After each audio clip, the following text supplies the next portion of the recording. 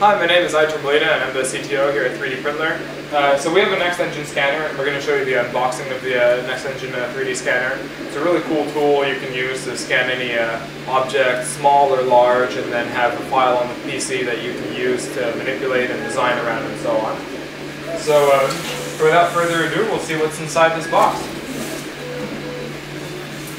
So first we see in here we have a little box with some accessories like your USB cable and a power cord, a little football that comes with it so you can start scanning and run some tutorials and learn, and some pens. These are paint pens, and basically you can use the paint pens to put markings like numbers or figures on your object, which you later use to align the different scans from different angles. And you also get some clay, and as you can see we've already used ours. The clay is there to help you align the object again. We try to make an object that is non-symmetrical, and this can be used by the powerful program that you get with the 3D scanner to do automatic alignment. So it's a very comprehensive little kit, and it's great. As soon as you get your NextEngine 3D scanner, you can start scanning and getting some useful material. So if we look a little further, we'll see that we get the scanner. It's a little heavy, but by no means, a weightlifting challenge. You get two different cameras. These cameras have some filters in front of them that keep changing so that it can pick up textures and color as well, actually. So we were very surprised when we did some of our scans. It picks up, even fine details like a small monogram on something. And then here you have the lasers that trace over the object and get the actual 3D data from it.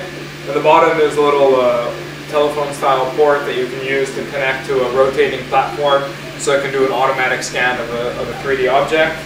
And another cool thing is that on the bottom here you have a standard threaded fitting for a camera tripod. So you can actually mount the 3D scanner to the tripod and then scan something really large like a car and create a bunch of different little scans and then glue them all together to make your full car model. And then as well on the back here you've got your USB and power connections. So the other thing you get in the box is a turntable. So this turntable plugs into the bottom of the NextEngine scanner and communicates with it. You can plonk an object on here and then it'll turn and do a 360 scan of the object. Inside the software there's a whole bunch of settings for what kind of quality scan you want, how many images you want of it, and so on. Again, there's lots of tutorials on their website. Their support is excellent, and you can get some really cool scans using just this turntable. And lastly, you have a little turntable support. So this can go onto the turntable for smaller objects, or objects that are maybe a bit weird that you can put on the turntable and move. And you get a little box with the software on it and some warranty stuff and so on. So that was the unboxing of the NextEngine 3D scanner. It's a great little system. You can take it out the box and be scanning within 15-30 minutes, getting some useful scans and have some data that you can design around.